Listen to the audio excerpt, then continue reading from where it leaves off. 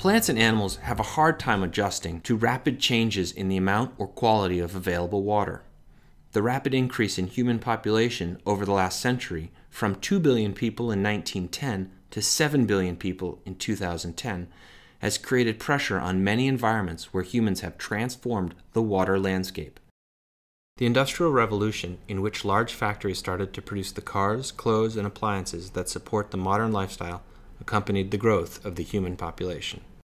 Unfortunately, there were few, if any, rules to prevent water pollution during the last century of the Industrial Revolution. In this video, we are going to review 3 cases that show how humans have negatively impacted the water system and the environment. In the United States, in the 1960s and 70s, there was a massive increase in industrial production. The automobile industry drove growth in the cities surrounding the Great Lakes. There were no laws or regulation at the time to control pollution, and this resulted in much of the industrial byproducts and waste being dumped into the local rivers and lakes. One river, the Cuyahoga, was so polluted that it started to catch on fire frequently. Let's hear one resident's first-hand account of living on the river during that time. And we all know about the river fire of '69, and as somebody who's interested in the history of Cleveland and Cuyahoga River, I know that wasn't the best fire. I know there was other fires that could have burned down Cleveland had not the wind shifted from the north. I remember a '52 fire. I think that one probably would have won the prize for the best fire. I was actually working the day that the river caught on fire, actually working as a hatch tender on the ships. So it's kind of unusual when somebody would yell fire and tell you to run away from the river, because the river is generally water. But when you were working down on the river at that time, the river was like a cauldron. It would just bubble up, oxygen trying to get out of the river. It had a coat of oil on it. And you'd see rats float down the river the size of dogs, bloated from whatever it was that they ingested. And there was a rule that if you fell in the river, you immediately went to the emergency room in the hospital. So the idea here was don't fall in the river. The Cuyahoga River is just one site on this map. There are dozens of other sites that remain contaminated even today. These sites are the legacy of industrial growth in the United States during an era when there was no control by the government and little concern by the citizens for what was considered a vast water resource. The Great Lakes hold 84% of all the fresh water in North America and over 20% of the world's total fresh water.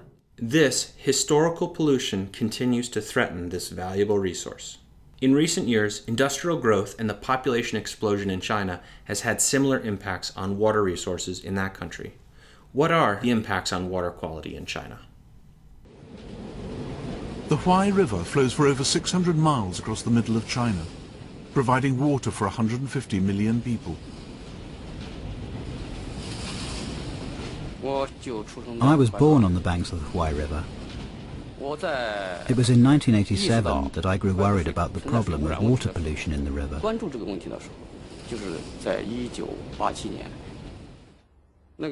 I'd gone back to take pictures of the scenery, but there no longer was any scenery. Instead, I found myself taking photos of people dredging up dead fish. Huo Daishan gave up his job as a news photographer to save the Huai. Research took him to its main tributary, the Shaying. Nearly 500,000 tons of human sewage a day are tipped into it, plus 1 million tons of untreated wastewater from paper mills, tanneries, chemical works. Some use processes banned elsewhere. Their effluents include ammonia, cyanide, arsenic. Water from this river has flowed through irrigation channels into villages and sunk into the ground. People who drank this polluted groundwater just became ill. The water of this river, the black and stinking water, takes death with it wherever it flows. It really is a river of death.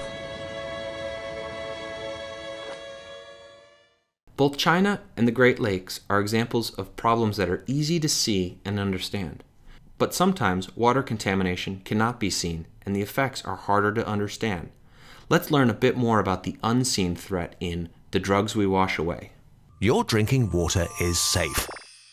But there are risks related to pharmaceuticals in water for animals in rivers and lakes. For instance, female hormones in the pill contribute to feminization of male wild fish, and low concentrations of an anti-anxiety drug have affected the behavior of carp, making them less social and eat faster, which makes them more vulnerable to predators. The unpredictability of these effects was shown in Asia. Vultures ate corpses of cows treated with diclofenac and died as a result. Populations fell by over 90%. So clearly, it's a good idea to reduce the input of pharmaceuticals into the environment. But how do human drugs get into the environment in the first place? When you apply medication on your skin, part of it will always wash off.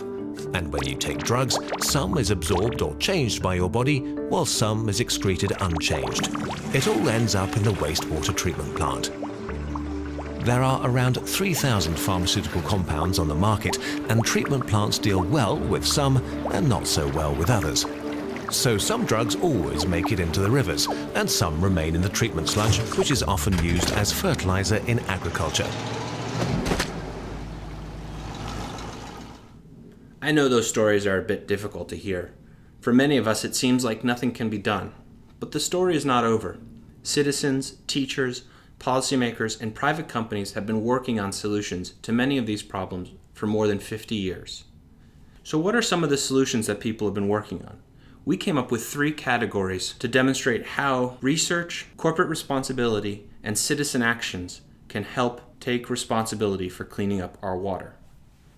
First, scientists can conduct research to understand what the harmful effects humans are having on water systems in order to structure laws and regulations.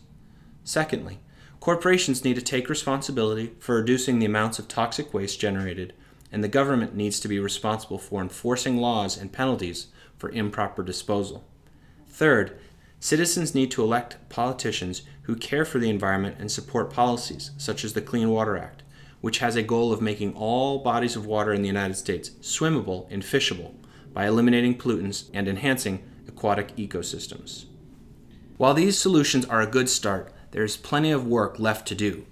We need to educate our children and teach them the importance of water for us, as well as for the environment.